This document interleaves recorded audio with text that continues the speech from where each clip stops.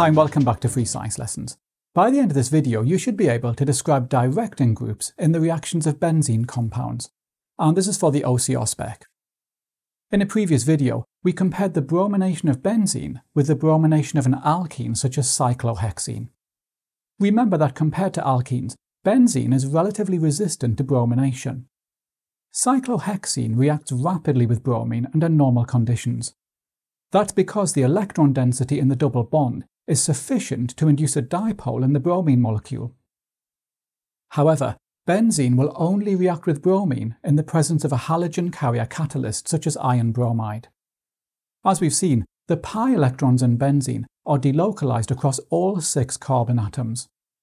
This means that the electron density between any 2 adjacent carbon atoms is not sufficient to induce a dipole in the bromine molecule. So because of this, bromination of benzene can only take place with a halogen carrier. Okay, I'm showing you here the bromination of phenol, and we looked at this reaction in the last video. In phenol, a lone pair of electrons in a p orbital on the oxygen atom is donated into the delocalized electron structure of the benzene ring.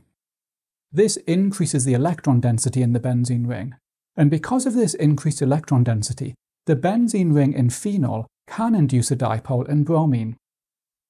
This means that phenol reacts readily with bromine without the need for a halogen carrier. Scientists say that the OH group in phenol is an activating group.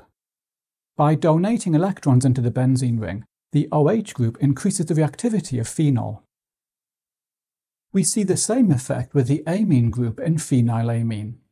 In this case, the nitrogen atom donates a pair of electrons into the benzene ring, so the amine group activates the molecule. And this means that phenylamine reacts readily with bromine in the absence of a halogen carrier. So electron-donating groups, such as the hydroxyl group and amine group, activate the benzene ring. Now you'll notice that in both of these reactions, the bromine atoms substitute onto positions 2, 4 and 6. And that brings us to a key idea that you need to learn.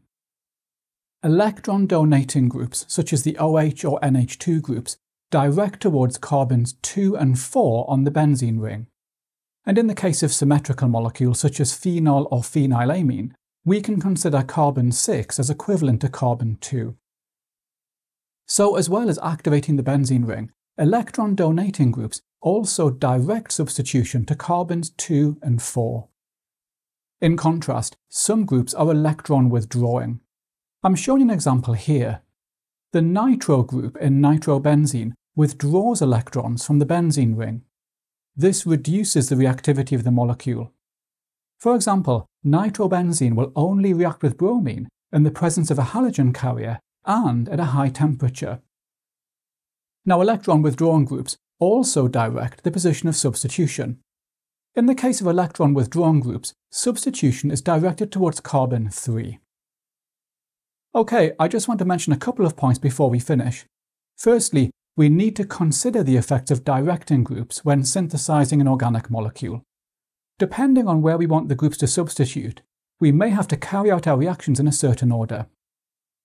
Secondly, the OCR spec only requires you to know the effects of the OH group, the NH2 group, and the NO2 group. If your exam refers to any other groups, then you'll be provided with information in the question.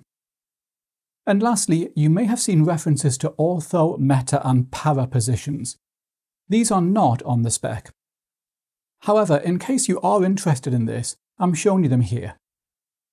Okay, so hopefully now you can describe directing groups in the reactions of benzene compounds.